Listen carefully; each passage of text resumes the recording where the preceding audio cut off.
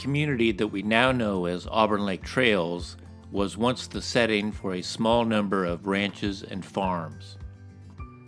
What can we discover by comparing the topographical maps from 1949 to the more recent ones from 2018?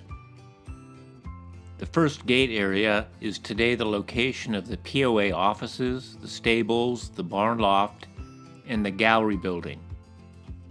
But in 1949, this area appears almost empty, except for an orchard in the field next to the offices.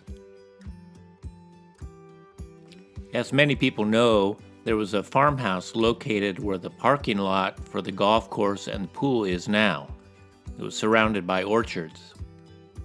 The unpaved road that led to it did not follow the route of American River Trail, but came directly from Highway 193 on a path now followed by Paymaster Trail.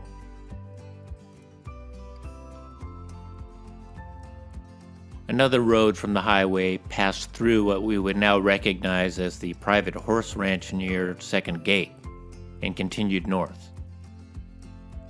Second Gate and the western end of Sweetwater Trail did, of course, not yet exist. The road that passed through the present-day horse ranch continued north to buildings in Browns Bar Canyon, which were probably mining claims. This road passed alongside what is now the Otter Trail Loop across Squires Canyon Court and followed the path of Swamp Angel Court.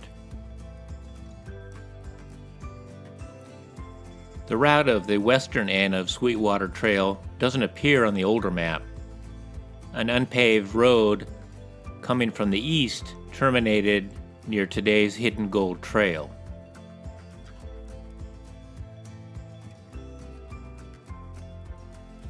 The rest of Sweetwater Trail's route largely existed as ranch roads in 1949, passing by a number of buildings to join the highway by the Third Gate area.